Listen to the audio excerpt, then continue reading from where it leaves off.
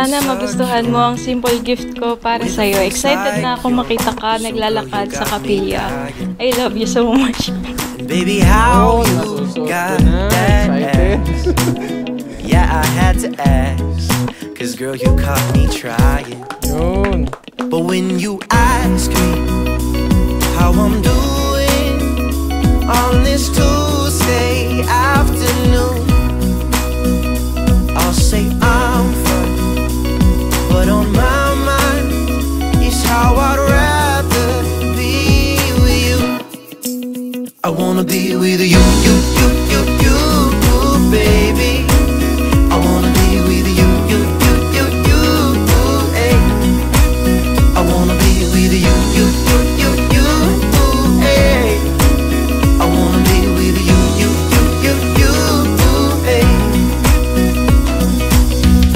You make me feel. Mahal, I am thankful for the time you are sharing with me despite your tough day every day.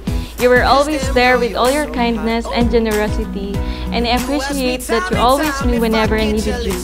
Thank you for being so sweet and just giving me everything I need to be happy. I always pray to God to bless you with everything you deserve. I love how you can easily make me laugh with your jokes and humor. I love that whenever a problem or misunderstanding arises, we are mature enough to handle it sometimes. I love that we grow and learn together and now grateful together. I promise to take care of you and love you every day of forever. Baby, I wanna be with you, hey. I wanna be with you, hey. I wanna be with you, hey. So baby, how you insecure with a face like yours? So girl, you got me dying.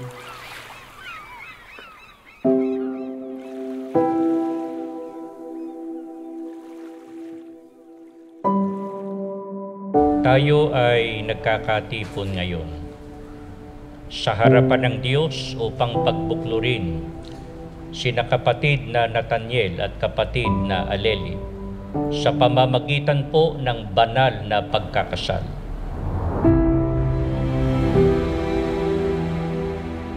Dahil dito ay iiwan ng lalaki ang kaniyang ama at ina at makikisama sa kaniyang asawa. At ang dalawa ay magiging isang laman. Kaya hindi na sila dalawa, kundi isang laman. Hal, ito na yung araw na pinagpanata at hiniling natin sa Ama. Maraming salamat sa lagi mong pagmamahal at suporta sa akin. Simula pa lang nung una tayo nagkakilala, na walang-wala naman ako may pagmamalaki na kahit na ano. At hanggang ngayon, nawala pa din naman ako may pagmamalaki. Nandyan ka pa din sa tabi ko, laging nakaalalay sa lahat ng ginagawa ko, kahit na alam ko na madalas nahihirapan ka din sa pag-intindi sa ugali ko. Lagi mong tatandaan na mahal kita. Palaging punong-puno ka ng pag-ibig sa iyo sa asawa. Maging mahinahon, malinaw ang pag-iisip mo at magaan ang kalooban mo. Higit sa lahat, panatili mo yung pag-ibig at pagmamahal mo sa iyong asawa. Love you, anak. Love you pa.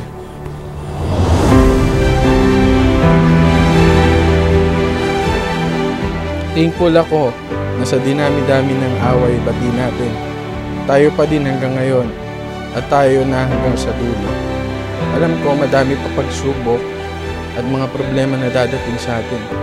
Pero alam ko na kaya natin yun kasi nandyan ka. Congratulations to us for reaching this milestone in our lives.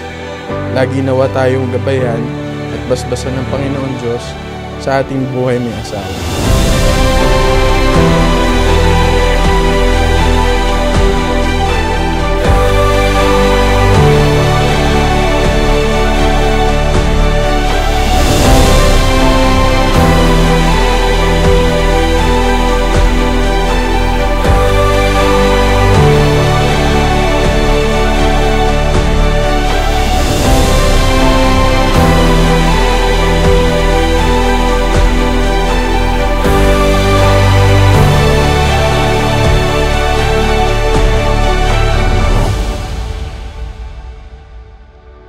yayamang tinupad na ninyo ang matapat na pagkakasundo, ako, sa pamamagitan ng aking karapatan bilang ministro ng Ebanghelyo, ay ipinapahayag ko na kayo ay tunay ng mag-asawa.